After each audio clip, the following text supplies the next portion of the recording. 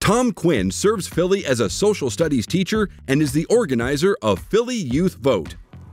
I think integrity is a nonpartisan activity, right? And so a lot of the work I do is nonpartisan, but it's not non-political. You know, when I'm talking to students who I want to learn about policy and political positions and what the candidates are saying, it's nonpartisan, but I hope that both parties are paying attention to what these students are asking them and are saying about their schools.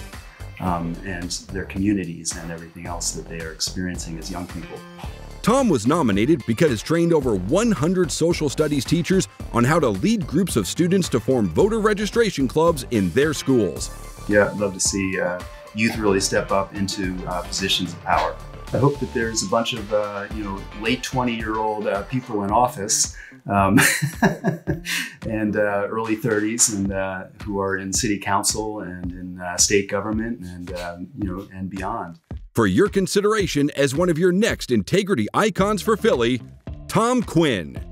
To vote for your favorite, please visit integrityicon.org/vote.